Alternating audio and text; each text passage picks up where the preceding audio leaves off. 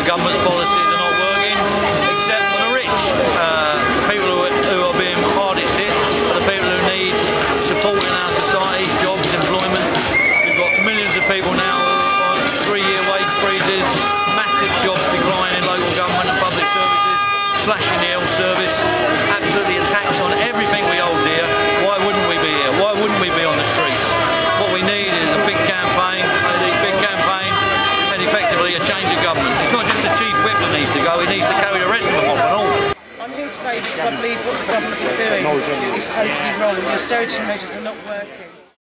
This government has got no respect for the working class people, no respect for public services, no respect for pensioners, no respect for people with disabilities. So it's time that every GMB member now realise that it's only by being part of the union that we're going to be able to make our voices heard. We won't put up with us taking the cuts while they take all the benefits.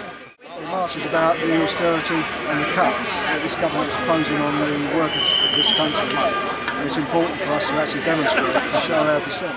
We have got a tradition over recent years of putting our money where our mouth is, and I'm really pleased about that. You can see by the reaction, people up and down the country, many people who have not been on any demonstration before, feel really strongly about what's happening to our societies and our services.